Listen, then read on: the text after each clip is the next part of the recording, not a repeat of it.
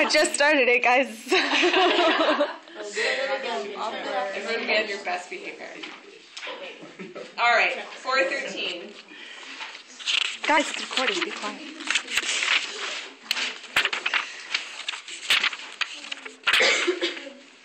All right, so we're going to talk about two really important parts of science tonight. You can see the SMART points that they're worth, 12 and 11 for figure interpretation and 11 for patterns. So these are two of the really big parts of science, obviously. Looking at the figures, determining what they mean, you have to answer questions about them. So that's a big one.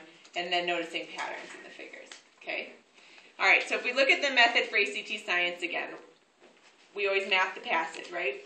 Underline purpose, bracket the method, star the results. Remember to do that, get in the habit of doing that if you haven't yet. We haven't done a lot of science yet, but practice doing it. Underline purpose. Underline the purpose, bracket the method, star the results. Wait, what page are you on? 413. 413. Yep. So Okay, then step 2 is to scan the figures, looking for variables and identifying any patterns that you see in the data. And finally, you always find support for your answer in the passage. The answer will always be in the passage. They're not calling on outside knowledge. You'll be able to find what you need in what you read or in the tables. Okay, let's flip your page and talk about figure interpretation first. Simple figures. So we're going to talk about simple figures first. Figure interpretation questions ask you to carefully examine a figure and interpret the data in it. So just looking at a figure, or a chart, or a graph, and they will ask you questions about it.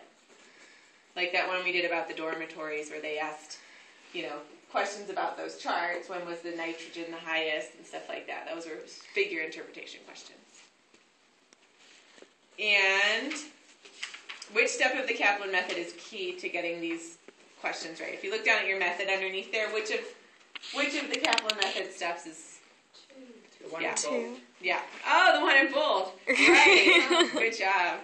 So, right, to scan the figures, looking for patterns and variables is going to help you with these figure interpretation questions. Good. So during step 2, the two questions that we want to ask ourselves when we're scanning the figures: what does the figure show, and what are the units of measurement? Okay, so always note those in your head as you're going through and scanning your figures. What does it show? What does it show, and what are the units of measurement?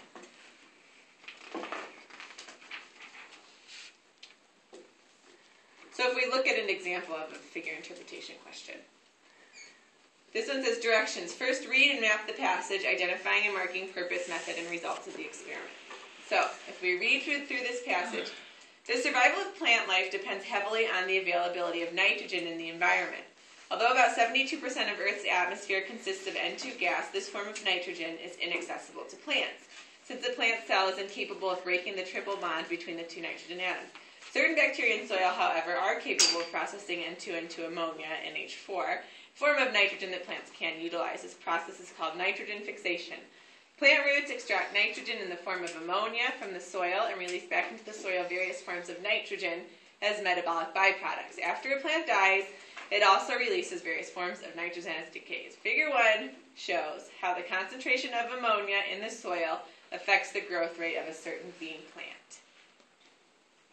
What did you underline here for the purpose?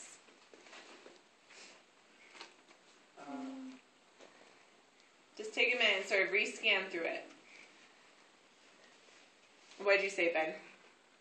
I was trying to find something that had 2 in it. Right, because we always said that typically purpose is like a 2 word, like to determine or to find.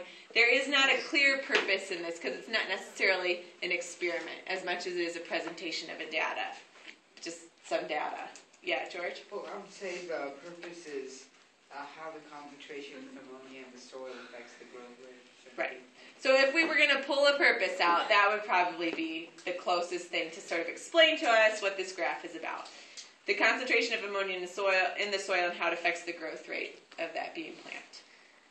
So next we're going to scan our figure, right? Looking for patterns and noting units of measurement. What are the units of measurement here, Dominic? Ammonia concentration. Good. And growth. Good. In what? Centimeters, right? Centimeters and ppm. Good. Okay, so now if we you always want to take a minute to briefly just scan the data before you look at your question. So you can see that it starts lower, goes up, sort of peaks there, and then comes down a little bit. Okay, just sort of take a brief glance at the data. Then let's look at question 1. It says, according to figure 1, the minimum ammonia concentration that allows for a maximum bean plant growth rate is approximately what? So we have to look back at our chart. Where are we looking, Emily Shelton? Which dot's the highest? Okay, we're looking for the tallest bean plant, right? Which bean plant is the highest? Right, that one, sort of the fifth one over. And approximately what ammonia concentration would that be at? 5. Good. If we draw a little dot down from that, or a line down from that dot, we can see it hits right between 4 and 6, so somewhere around 5. And, lucky for us, C is the answer choice there, okay?